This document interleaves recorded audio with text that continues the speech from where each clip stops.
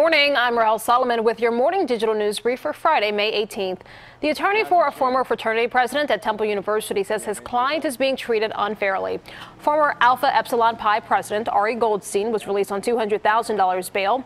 Charges against him include attempted rape. Investigators say they are related to an incident at the frat house in February.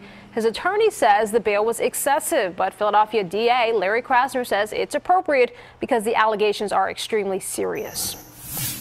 Philadelphia police say it's unlikely charges will be filed after a pedestrian is struck and killed on Roosevelt Boulevard. Investigators tell Eyewitness News the victim was crossing the boulevard near Bustleton Avenue late last night when he was hit in the inner lanes. The 24-year-old victim died at the scene. The driver told investigators the victim walked into traffic. And a 92-year-old Philadelphia tradition is taking place today, but in New Jersey. The Stotesbury Regatta is the world's largest high school rowing competition, and it's normally held on the Schuylkill River. However, heavy rains this week have made conditions on the Schuylkill potentially dangerous. The regatta will now take place on the Cooper River in Camden County. And on that note, let's send it right over to Katie.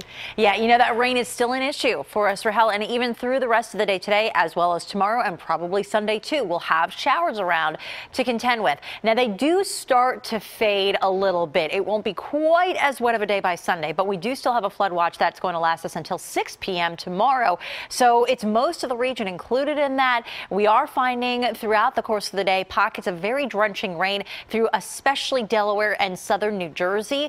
But the further north you go, it's more like light to moderate showers in the city and the suburbs. But even in the Poconos and the Lehigh Valley early this morning, we saw a little sun breaking through. So it's generally just dry up that way, but you could see a little bit of dampness out there too. Very location-based forecast today. Tomorrow, everyone is in the thick of it with additional showers. And then by Sunday, it's more of these scattered showers. Monday, however, does look dry.